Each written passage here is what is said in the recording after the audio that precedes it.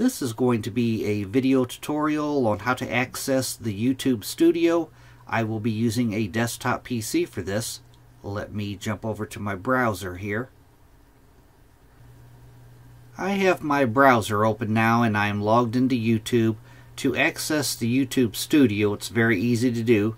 First thing you want to do is go off to the far right, over to where your profile icon is. You want to click on that.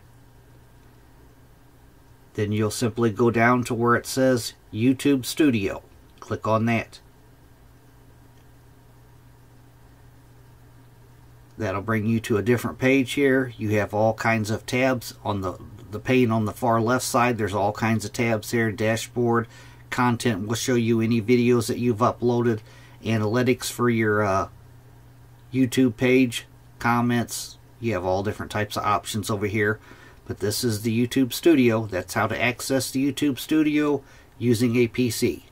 Thanks for watching.